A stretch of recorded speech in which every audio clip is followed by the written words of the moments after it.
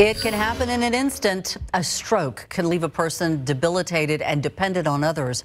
And while some clinical trials are focusing on extending the treatment window and the time that patients can receive life-saving drugs, researchers are now also using stem cells, trying to repair the damage to patients' brains.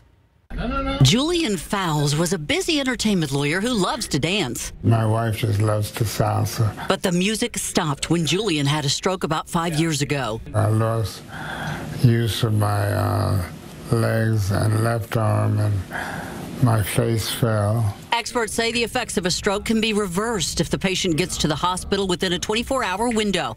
But Julian didn't seek help till the next day. Speech can be slurred or lost.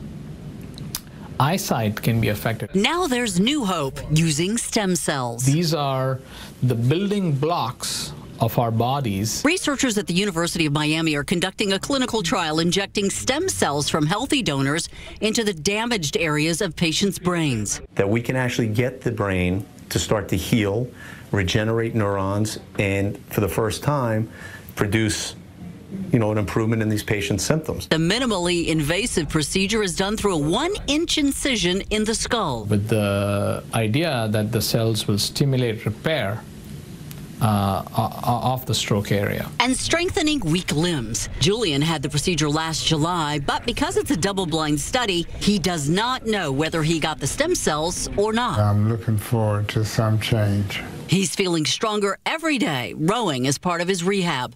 He's hoping the stem cells are helping him and someday others recover from stroke. It is called Actissima. It's a trial. Patients should be between the ages of 18 and 85 and have suffered a stroke in the previous 6 months to 7.5 years.